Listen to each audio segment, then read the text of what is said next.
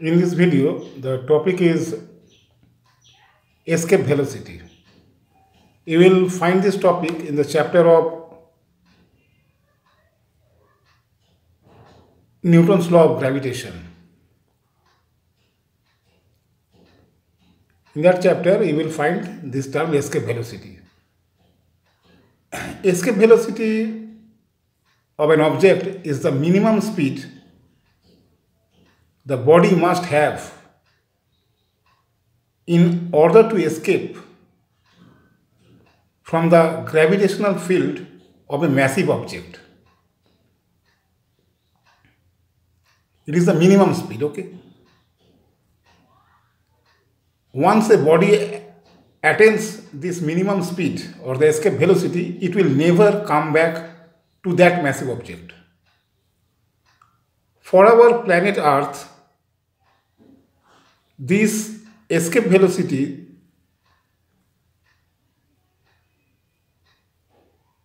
is 11.186 kilometer per second. 11.186 kilometer per second, or in terms of kilometer per hour, it is 40,270 kilometer per hour. 40270 kilometer per hour.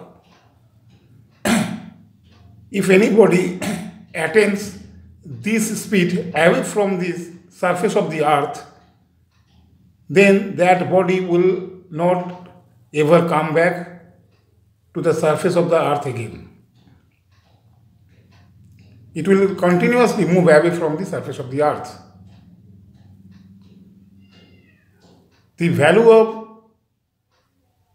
escape velocity is different for different planets. It depends on that. It depends on the mass of the massive object. We know that Jupiter, the planet Jupiter in our solar system,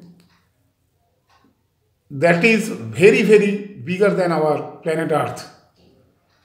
So escape velocity for that planet will be much higher than this value. This value means what? Which one? 11.186 kilometer per hour.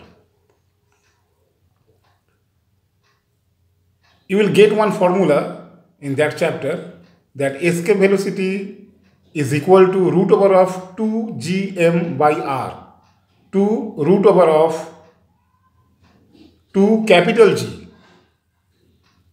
which is universal gravitational constant, into m. M is the mass of the massive object, and divided by r. R is the distance from the center of the massive object up to that body which need be thrown, or which need be given that escape velocity. Here, in the derivation of this formula, it was assumed that the body is spherical. For a spherical mass, this formula is valid.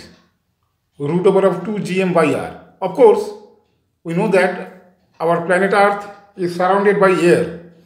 So whenever a body moves through air, there is some friction due to the presence of air, which is also called air drag or aerodynamic drag. That force of resistance, that resistance force was not taken into account during the derivation of this formula. You will get just a rough idea by using this formula.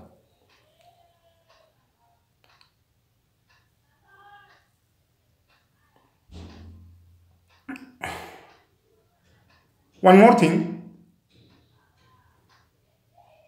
after giving the escape velocity to that body, the velocity of the body goes on decreasing with time, but it will never be zero.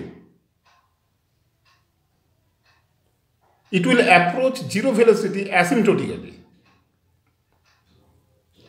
And if the velocity which is given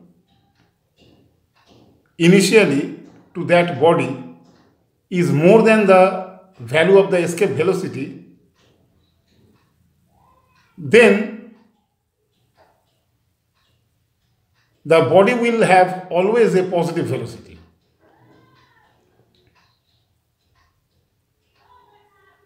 Suppose the velocity which is given to the body is denoted by capital V, and the escape velocity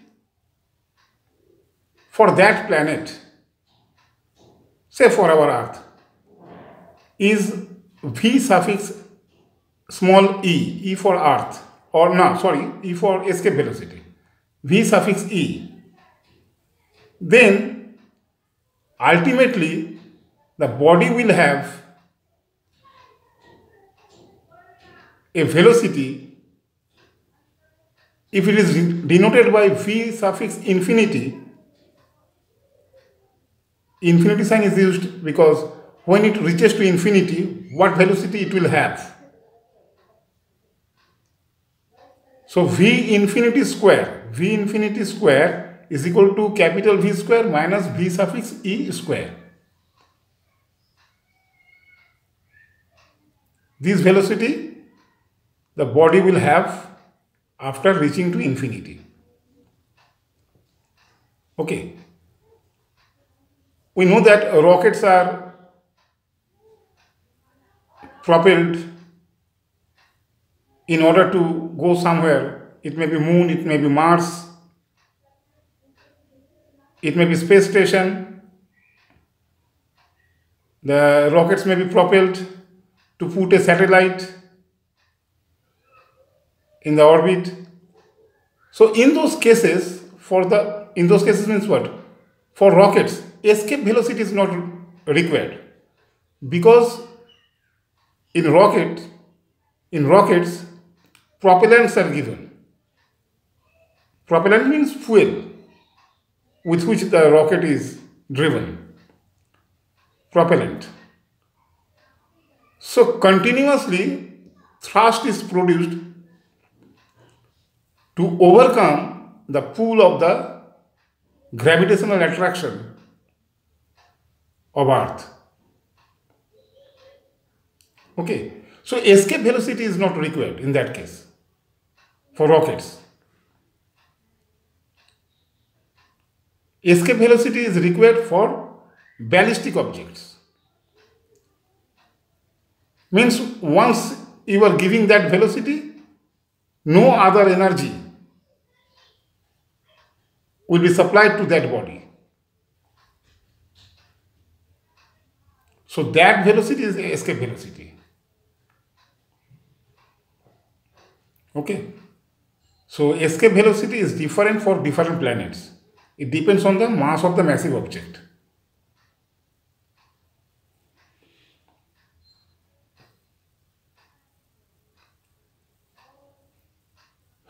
So this was the idea of escape velocity. You will find this in the chapter of gravity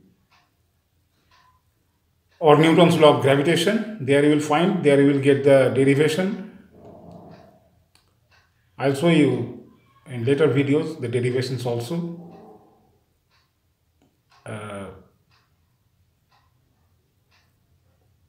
This video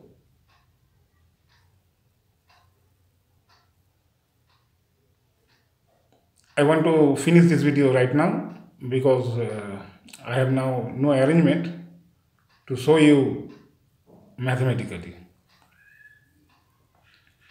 right now. Okay, so that's why I am finishing this video here. Okay, thank you.